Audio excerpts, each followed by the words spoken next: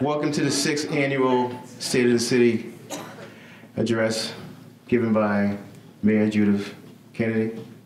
We appreciate her coming out here on this nice hot day. Well, it's not as hot as it was yesterday, so we are fortunate for that.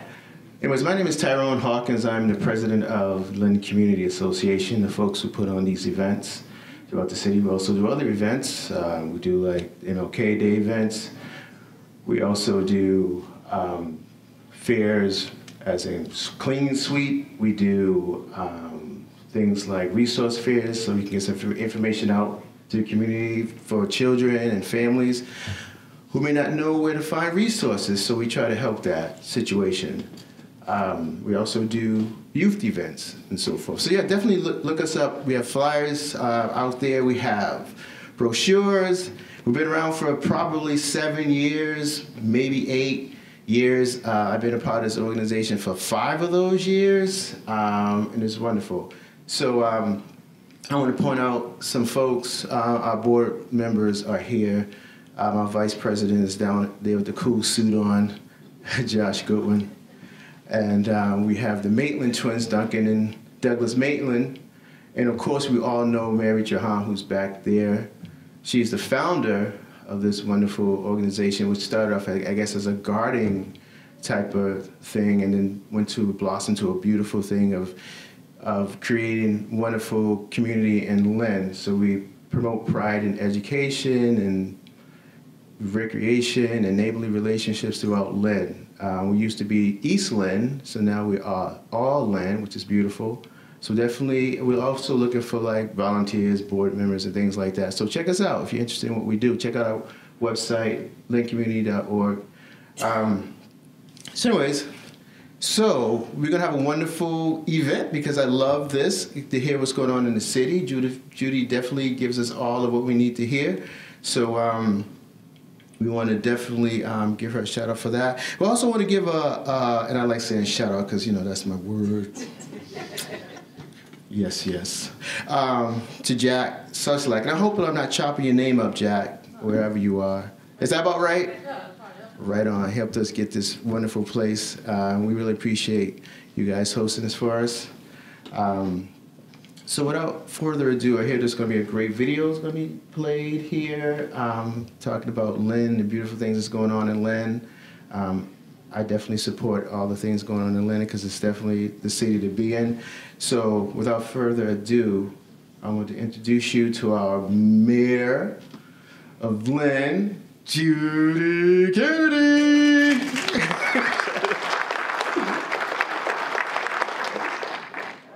Wow, Tyrone sure does know how to give introductions. Okay, I'm going to be up here for a minute and then off, but I promise you it's just temporarily off. I'm going to start off tonight by showing you a video that was produced for Jim Cowdell and the EDIC. And we're using this video to give potential developers a glimpse of what Lynn has to offer. So please sit back and enjoy, and I'll be with you in a couple minutes.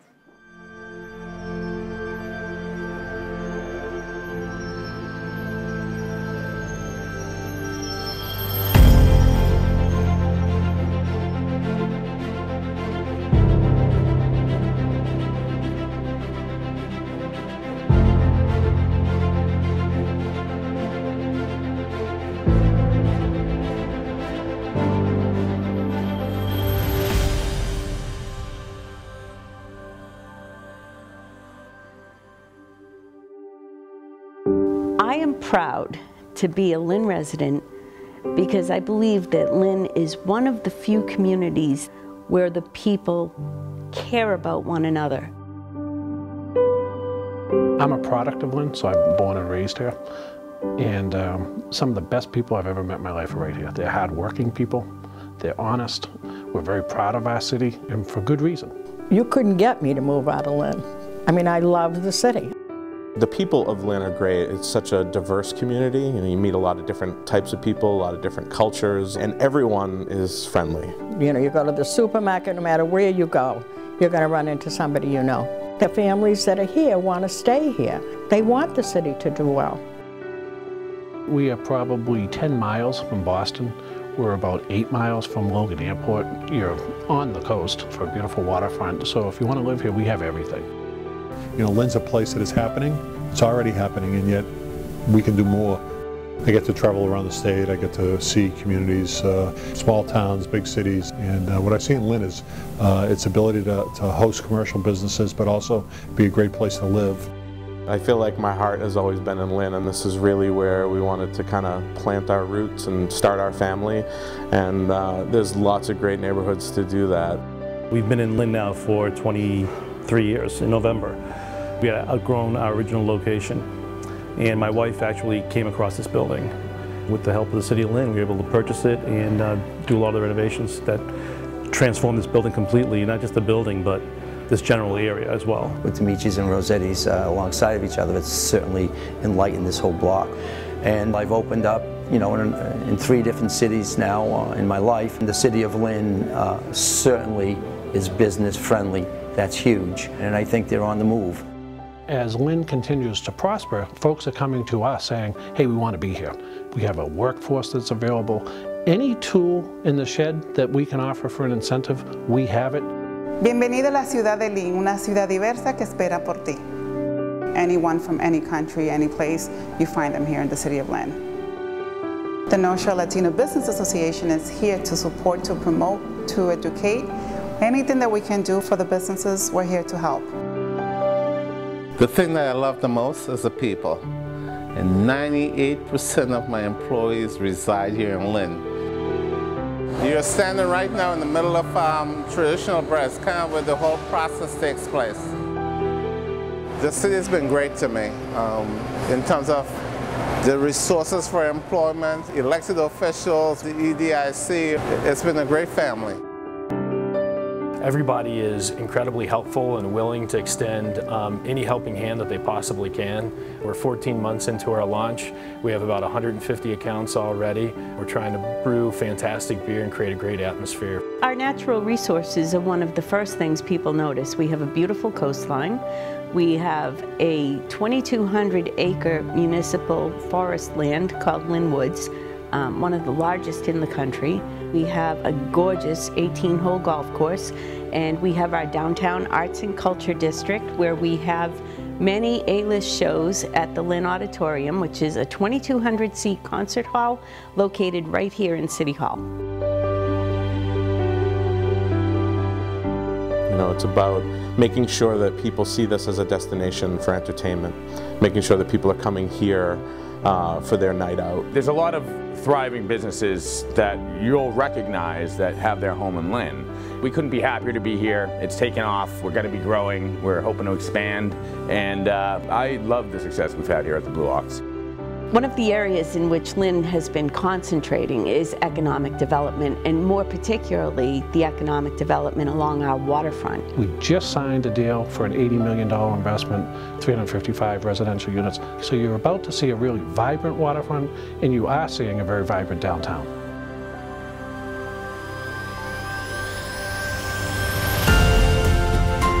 Lynn likes to keep it real.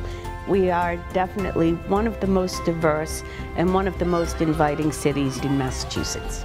Lynn is for real. You know, I really do believe it. You know, it's not about bringing Lynn back. It's about helping people to understand that Lynn never went away. It's the real deal, and a lot of people say it's the up-and-coming city in Massachusetts, and I totally believe that, and I'm psyched to live here.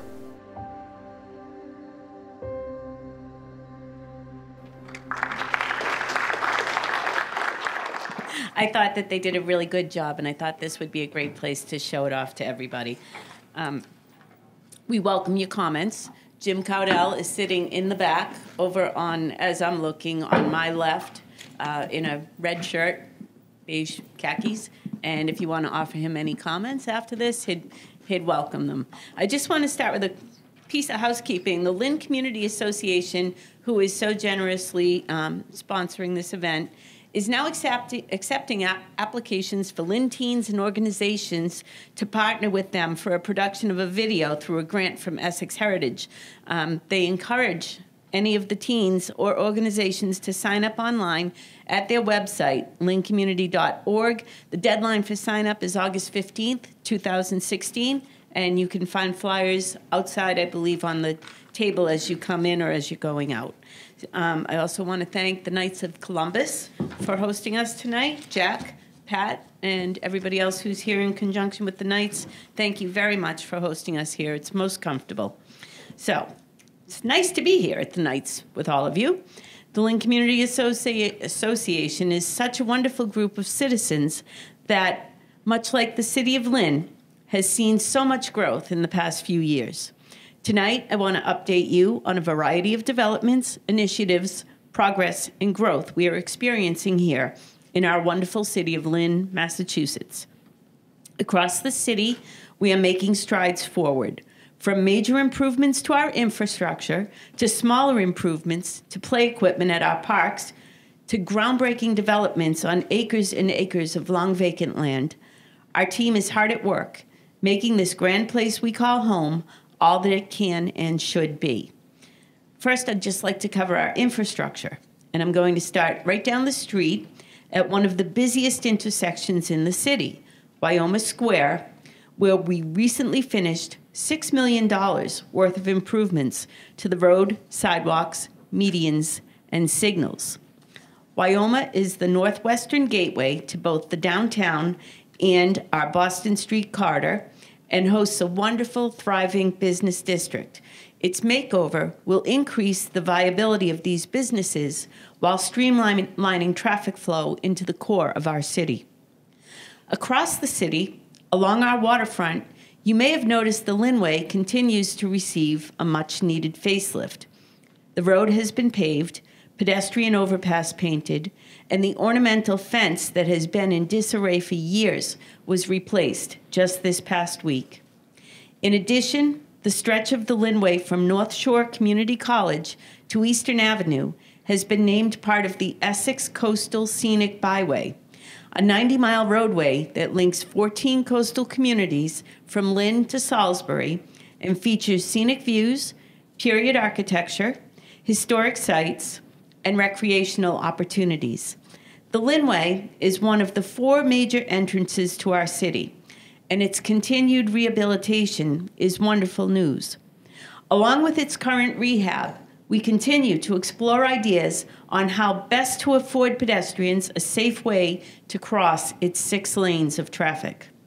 My team is also working on a grant that will streamline the intersection at the Lynnway and Route 1A, across from the pending housing development at the former Beacon Chevrolet site.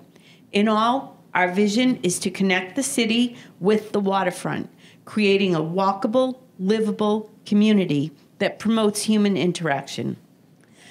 Large-scale projects aside, I know some of the most important issues affecting residents' daily lives are the smaller public infrastructure issues, such as potholes, sidewalks, trees, and snow removal. This past year, our Department of Public Works did yeoman's work completing hundreds of smaller projects in your neighborhoods. Specifically, they have ground down 89,000 square feet of roadway, paved numerous streets with 7,400 tons of hot mix asphalt, and swept the entire city twice, removing more than 3,100 yards of trash and debris from our streets. In addition, to combat illegal dumping, the DPW is now accepting bulk waste items, such as mattresses and furniture, at the Commercial Street Transfer Station on most Saturdays. To date, approximately 112 tons of bulk waste has been disposed of in a responsible manner. Although trash and litter remain a constant struggle, the DPW has done a great job in keeping our city clean. On the budget and finances, I'm happy to report that the Council unanimously approved my fiscal year 2017 budget. With an ever-wary eye on the bottom line, we remain committed to balancing our budget, trimming excess, and resisting any attempt at unwise and unnecessary spending. Our bond rating remains solid at AA. It seems every year is a challenge, but rest assured I will continue my pledge to be as prudent and penny-pinching, some would say cheap, as I can be with your tax dollars. On our own buildings and structures, much like the streets and roads, Keeping our publicly owned facilities in good repair is vital to the strength of the community. They showcase our history, house our employees, and are, in and of themselves, beautiful works of art and architecture. If you haven't been to the Grand Army of the Republic building, you are truly missing out. It is a wonderful resource that houses thousands of Civil War memorabilia, from original uniforms to flags and even Lincoln's signature. It is truly a hidden gem that we continue to rehabilitate and promote to the public. If you go, make sure you make your way to the Grand Meeting Hall on the top floor. It is a sight and experience you won't soon forget. Having completed what our master plan called for at High Rock Tower, we have now turned our attention to the stone cottage below. Our applications for historical grant funding have been successful, and work continues today on the building's envelope. Our intention is eventually to utilize the cottage as meeting space in conjunction with the observatory at the top of High Rock Tower, which will be opening up once again on select Tuesday nights through the summer and fall. The schedule will be posted on the city's homepage. Down from High Rock and back across the Lynnway, we make our way to the marina, which continues its rehabilitation. We have literally brought the marina back from the brink of total ruin. We are now awaiting funding from FEMA, which will cap off restoration of the main gangway. Seaport and its accompanying boardwalk have been owned by the city since the 1970s and continue to be wonderful city assets, attracting people to the waterfront. From the waterfront inside to the air-conditioned Lynn Auditorium, I can't say enough about what the auditorium has become. When I was first elected, I was adamant that we create a destination to mass people together here in order to spur on economic development. The auditorium is steadily becoming that destination. Thousands upon thousands are attending shows, and the ripple effect it has had on not only the downtown, but the entire city is so evident. We went on sale with the Steve Miller Band last week, Boz Scaggs today, and will go on sale with Melissa Etheridge in a few weeks. Other shows on sale now include the Long Island medium Teresa Caputo, Yes, Neil Sedaka, Pat Benatar, who will be here next week, and a host of other shows. We will continue to book more and more shows and utilize this wonderful resource to its intended and full potential. Less glamorous is all the work our inspectional services team coordinates on a daily basis. As such, we are replacing school boilers, fire station roofs and interiors, as well as electrical equipment and masonry repairs at a variety of buildings. Again, not so glamorous, but it is so important to keep up with our facilities, including our schools. Now, North Shore Community College's expansion is well underway, and we're so excited to attend the ribbon cutting ceremony later this year. The expansion is testimony to how vital and important the college is to Lynn and the students who attend. In conjunction with the expansion, I'm excited to announce that the college intends to bring their bookstore out from within the confines of the building to a storefront location along Broad Street for all residents to utilize, something my team has been advocating for years. On our own public K-12 educational front, our new state-of-the-art 180,000 square foot Marshall Middle School opened this past April, several months ahead of schedule. The new Marshall will not only transform education for the approximately 1,100 students who attend, but will also help in transforming the surrounding neighborhood. In addition, we have moved our popular Lynn Police Student Academy to the new Marshall Middle School this summer, where kids participate in simulated police academy training, including PT, law instruction, and police procedures. The academy not only affords the kids insights into police work, it also helps our own police with youth relations. And I would just add, I wrote some of this before the events that have happened over the last couple of weeks, and it's so very important that we get the kids off to a good start in their relationship with the police. We're also proceeding with plans to build additional space for our middle school students. We are well into the planning process for our new Pickering Middle School. Because of the tremendous expansion in our student population in recent years, the Massachusetts School Building Authority has informed us that we must build to accommodate nearly 1,700 students.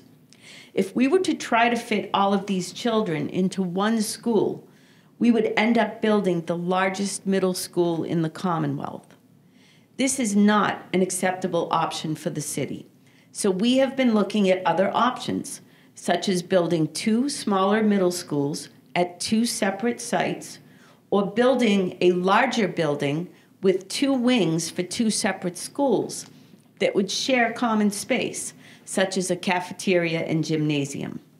While I personally would prefer the 2-site option, the ultimate decision will rest with the MSBA.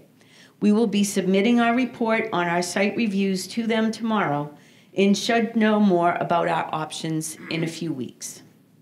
On our parks and open space, I am happy to report that just about every park and playground in the entire city has been or will see renovations by the end of 2017.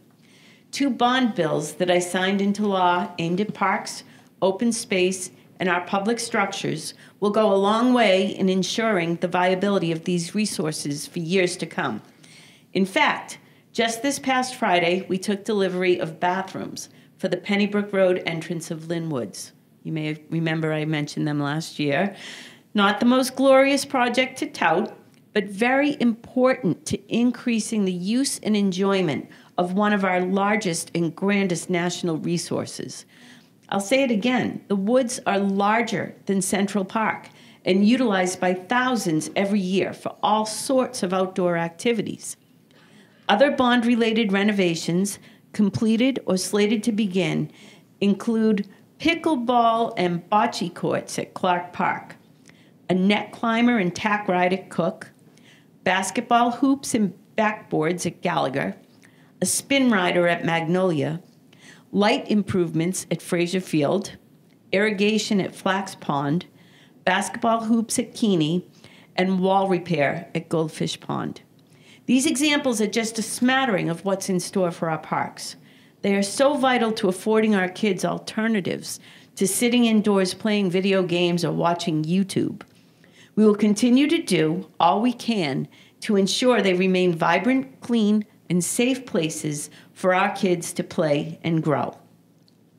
With the Frederick Douglass Bandstand rehabilitated, we next turned our attention to the smaller portion of the Lynn Common for repair. Following our master plan, we rehabilitated the walkway, installed new benches, landscaped the area, and will top it off with antique lighting later this fall. In addition, when rehabilitating the walkway, we ensured it was exactly a 1/4 mile around. We intend to promote this fact and will be doing so, and in doing so, we'll promote the walkway as a place to get your daily exercise in. Now, 1 lap doesn't count as 1 mile. 4 laps counts as 1 mile. Next up will be the large common, where just last Thursday, we dropped off our grant application to the state. Plans are similar to the smaller common and will feature tree trimming, landscaping, benches, the walkway, and period lighting. The common is an important gateway on the north to our downtown and on the south to both our Market Square businesses and our new Market Basket grocery store development. Across the street from the Commons, we recently removed 2 of the old original circa 1900 bronze lights from the library basement and sent them out for total restoration. As the story goes, many years ago, thieves wrapped a chain around the lights and used a car to pull them halfway down the common as sparks filled the air and the road. As you can imagine, they didn't get very far. However, after the theft, the lights were squirreled away in the basement of the library for years. Soon, they will be back in their rightful positions, flanking the library's main staircase and completing the improvements we are making across the street in the small common. With regard to the arts and culture, I've mentioned the auditorium. The Arts and Cultural District is once again full of exciting news. Our farmers market is well underway, open on Thursdays from now into the fall. We have music in Central Square on Wednesday afternoons, and we are gearing up for our popular Beat the Clock, Rock to the Clock road race in September. Also, the mural on the side of the Lynn Arts Building is in the process of being completed by local artist Yeti Frankel. And we have been invited by the New England Foundation for the Arts to reapply in the fall for a grant to support public art at the corner of Mount Vernon Street outside of Central Square. On the economic front, can you say market basket? It's not the end-all be-all, but I do have to say, I couldn't be more excited about the reuse, or should I say use, of this property that has lain fallow for too many years. I recall in my first months in office, sitting in monthly meetings with the local GE officials, trying to get them to sell or redevelop their unused land across the city. After a few months with no commitments and no progress, I finally told the local officials that I was going to visit GE National Headquarters myself to get the partial redevelopment going. Well, my threat resulted in the national GE officials coming to Lynn to negotiate the eventual marketing and sale of land, particularly the 22 acres known as the Factory of the Future site. Finally, this past winter, and let's not forget a family feud thrown in there to delay things a little more too. But this past winter, I attended a small ceremony and watched as the first piece of the Factory of the Future came down. Slated to open in August of 2017, Market Basket will bring at least 400 jobs to the city, additional property tax dollars, and will serve as an anchor for potential surrounding development. But the benefits to the city do not stop at merely having a new business. Market Basket has also signed an agreement with the city that will give Lynn residents priority in hiring for the new store.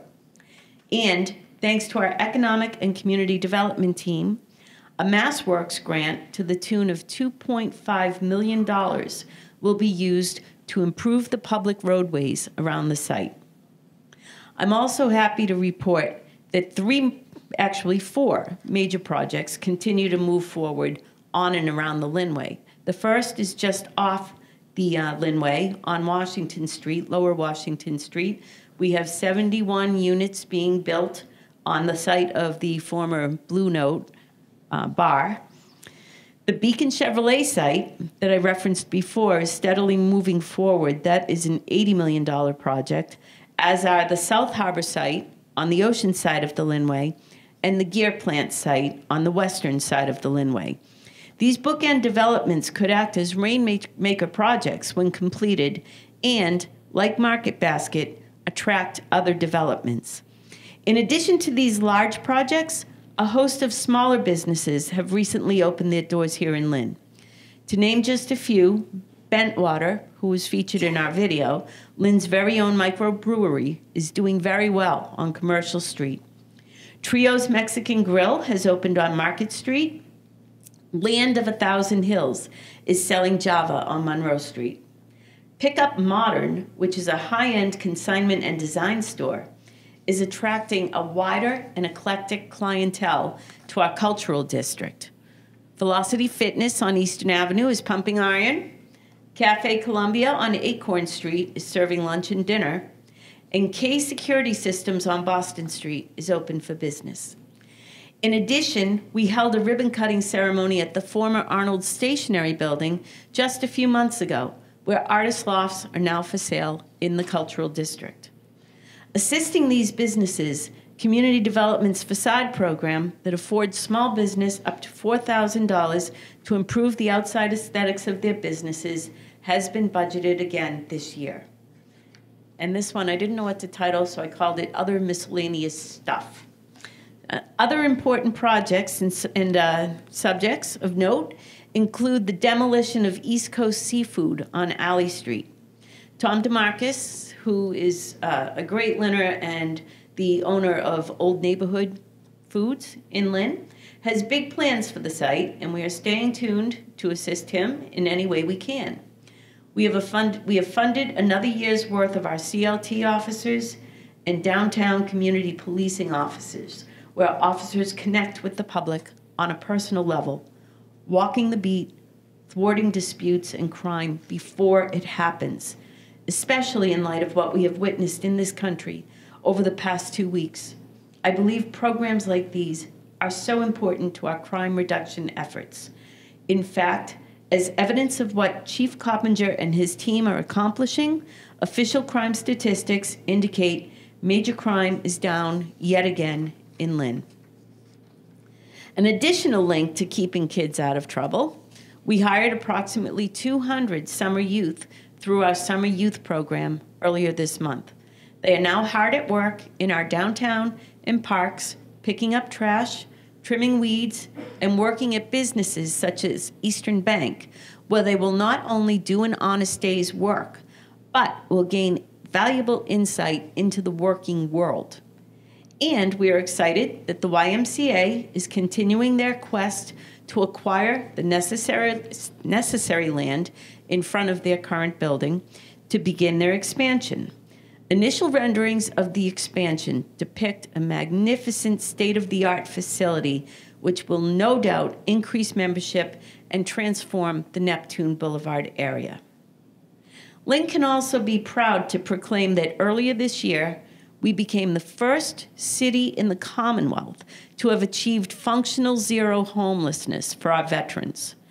Through the efforts of a coalition of workers from Lynn Housing, Lynn Community Health Center, mental health agencies, social workers, and others, we have now ensured that every veteran who seeks to have a home in Lynn has one.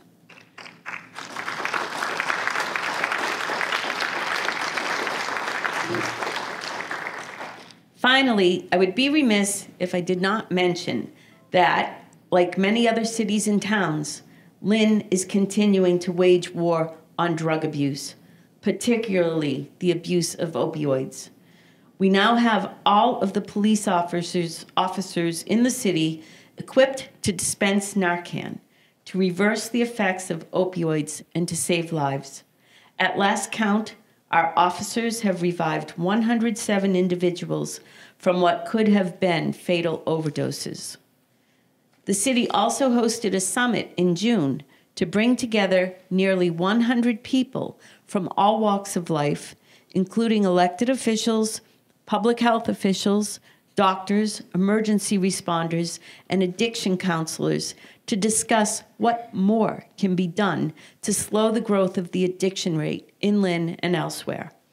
Over the course of several hours, many different approaches were discussed, but all in attendance seemed to agree that early education, starting as early as kindergarten with an introduction to concepts as simple as only take pills given to you by your parent or your doctor, would be a good start. So all in all, there are no shortage of projects to work on, structures to rehabilitate, and businesses to assist. Collectively, all of our hard work on our public buildings, structures, and roadways, in our playgrounds and open space, within our downtown, on our waterfront, with developers and with business owners, all adding up. Lynn is in a constant state of transformation, a transformation that we are excited about. Once dilapidated parks and buildings are now refurbished. Open space is becoming welcoming again. Storefronts are becoming populated, and developers are now knocking on our doors. I just want to give you, which I didn't put in here, but because it wasn't really stuff that happened in the city this year, but it's coming up through the pipeline. Of the two bonds I mentioned, the second bond also includes money for us to build a new Western Avenue firehouse. Western Lynn firehouse. We currently have Engine 7 in Pine Hill and Engine 9 in Tower Hill. They're both very small firehouses, and they were both built about 100 years ago. And they are no longer adequate for our needs, for our public safety. So I'm looking to site a new combined Engine 7, Engine 9 firehouse on Parkland Avenue between Linwood Street and Dungeon Avenue at the base of the Water and Sewer Commission facility. This would also hold either our 911 dispatching operations, or we would use the new space for a new headquarters and move the fire department's Western Avenue headquarters over there, and then renovate Western Avenue to have the 911 dispatch facilities. But either way, it's sorely needed. We have not had a new firehouse in Lynn since the 1970s, and it's about time that we got another one. And lastly, this will be important to the Gannon folks who like to golf, but it's important to the city as a whole. We need a whole new irrigation system up there, and it's a $1.8 million project, but it is a gem, and it is a destination that keeps people coming to our city. So I will also be looking for $1.8 million to renovate the irrigation system up at Gannon. So I want to thank you all so much for the opportunity to present this information to you today. Like many organizations in the city, the Lynn Community Association is part of what makes Lynn so vibrant. Thank you again.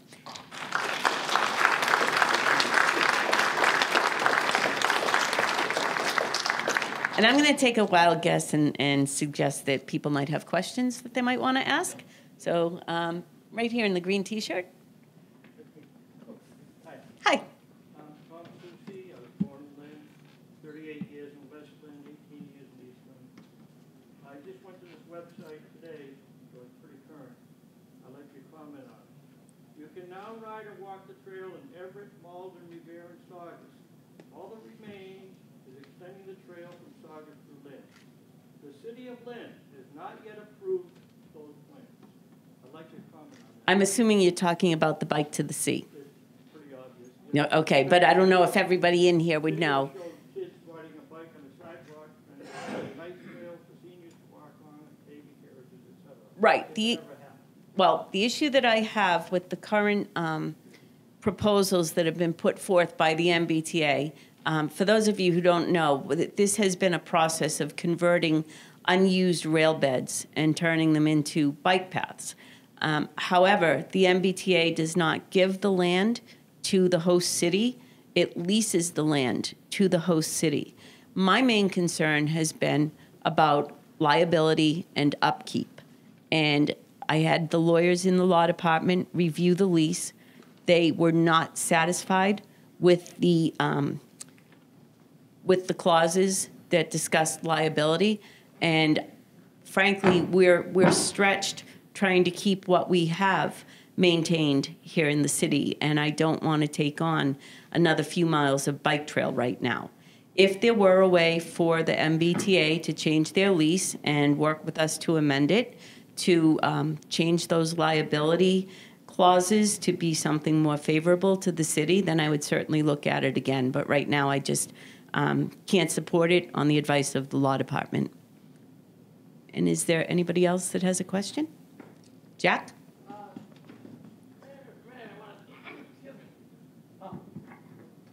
Mayor, thank you for speaking tonight. Thank you for enlightening us about all those different projects, and thank you for coming. My question for you was, I was disappointed to hear this year that the ferry wouldn't be running. I just was curious, when did you find out that it wasn't going so well, and what efforts did you work with the state to try to keep it going this year? Thank you. Well, we had 2 years of what was to be considered a pilot program for the ferry. We have met with the head operating officer of a company called New York Waterways, which is a private company that operates the ferry service in conjunction with the New York City and New Jersey transit authorities to provide ferry service in that area of the country. We were getting good ridership, about 15,000 people this year and about 13,000 people last year. But we were heavily subsidizing the trips. It was actually mostly state money that was subsidizing the trips at a cost of about $50 per passenger per day. And the EDIC lost $650,000 on their operation of the ferry. Am I correct, Jim? And when we did meet with the head of the New York Waterways, he told us that there were enough people to support such a thing. But in order to have a truly viable ferry, what we would have to have is more trips, because right now, this past year, we only had 3 trips in Boston and 3 trips home from Boston. That's not enough to make the ferry viable. You have to have more trips during the day, a longer operating period during the day, which requires more ferries to operate on a more frequent basis during the day. We needed to have multiple stops within downtown Boston to make it workable. And I don't know if I already mentioned a longer operating season, because we were only operating May to September. And if all those things were to be put into place, then a ferry could be a great transportation alternative for this area. But that is not the type of public transportation project that a city can do on its own.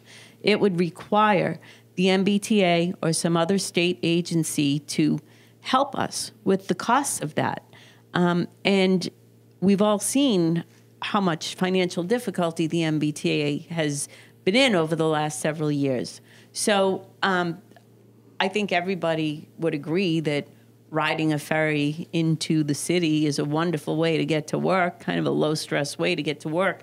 We did look at different ways to try to fund it. We looked at actually there was a grant that is available to projects that will reduce carbon emissions, and that could have been used to operate, to help to subsidize the operation of the ferry. But as it turns out, for the number of people taking the ferry, the carbon emissions from the boat exceeded the number of cars that were taken off the road. So it's a great idea whose time I think just has not yet come. We're going to need state help before it can become a reality. And for all those other reasons I enumerated, we just can't take it on our own as a city. And I know, Estelle, you had your hand up as well.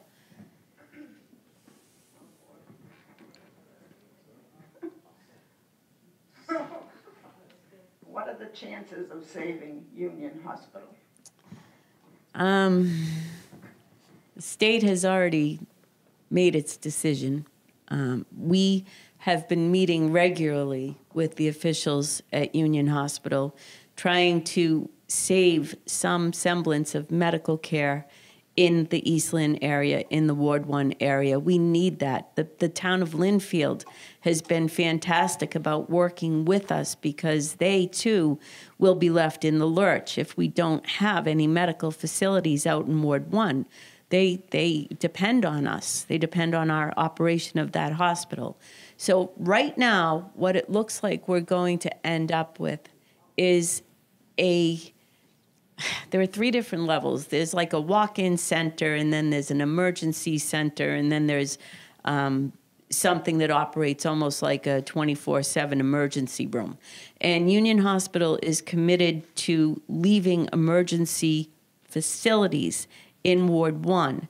And what we're working with right now with them is to try to get the most expanded coverage and the most expanded offerings of help that we can get from them. But right now, those talks are ongoing. No final decisions have been made about the date for the hospital to close or what this new emergency facility will look like. It's all still up in the air, but we are still talking, and that's important. No. No, there will not be a psych ward there. Were there other hands?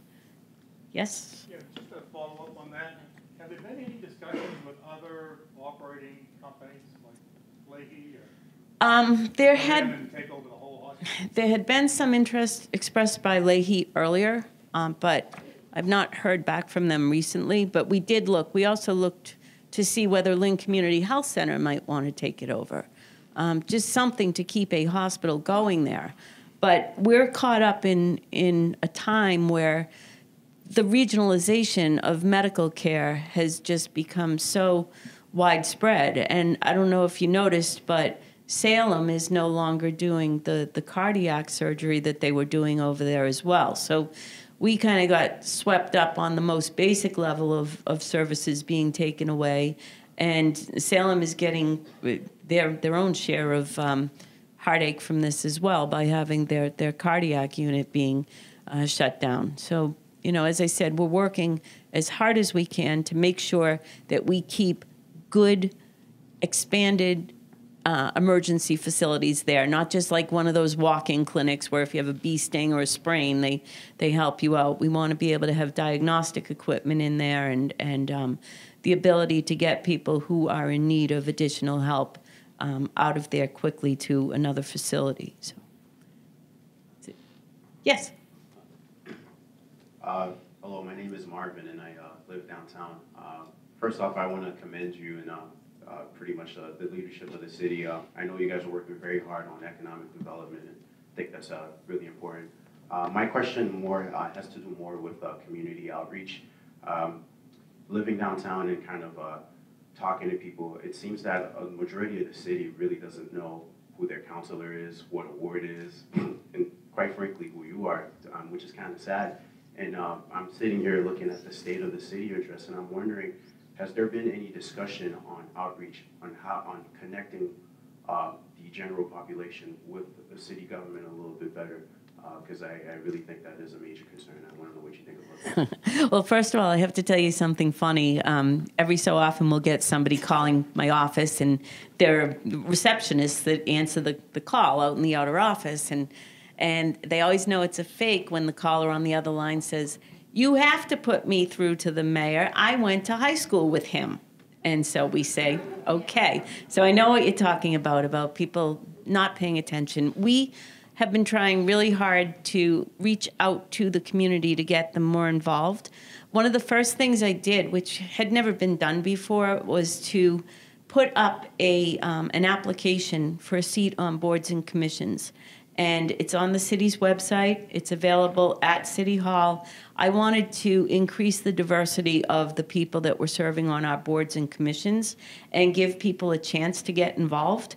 And it's resulted in quite a lot of changes to the city's boards and commissions. That helps. Whenever we have a website now that's user-friendly. We never even had a website where people could keep up with what was going on, community meetings in the city, and so forth.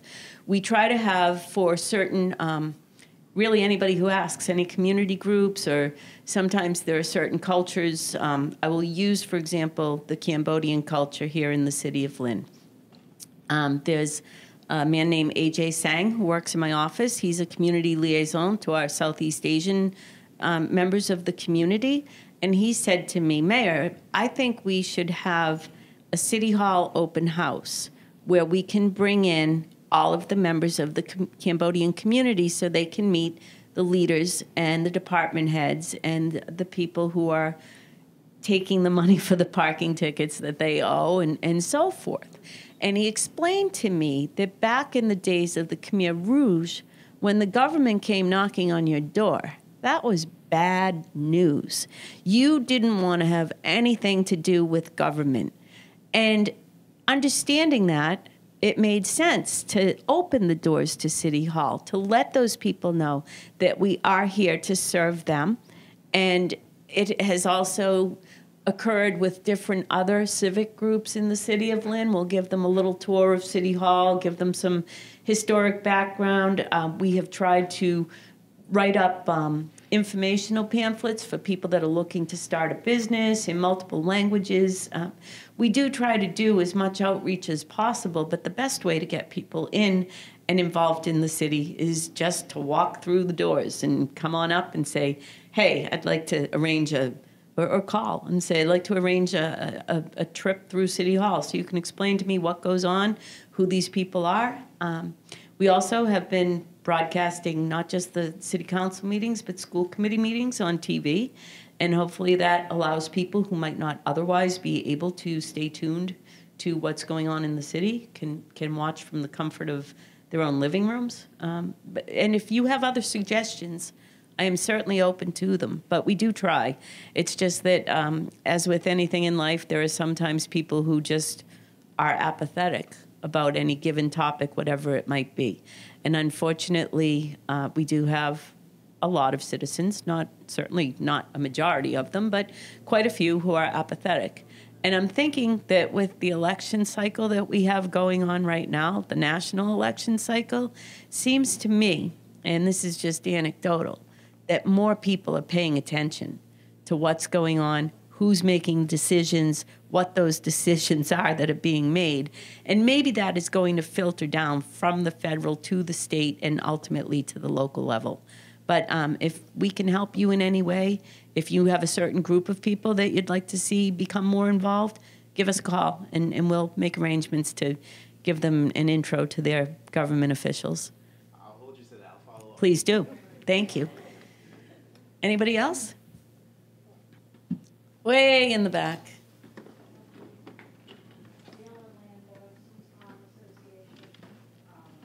Dale Orlando, Sluice Pond Association, Vice President. Just wanted to say thank you once again for your diligence in maintaining the ponds and giving us the water treatment maintenance that we need. It's been a real blessing for the people that live around all of our ponds. Well, you know what I discovered, Dale, and thank you for that, is that when I came into office, the reason why they weren't being treated was because nobody seemed to have the line item in their budget. DPW would point to water and sewer would point to community development, and nobody had any set dollar amount for doing this. So it became done in a very haphazard and inconsistent manner.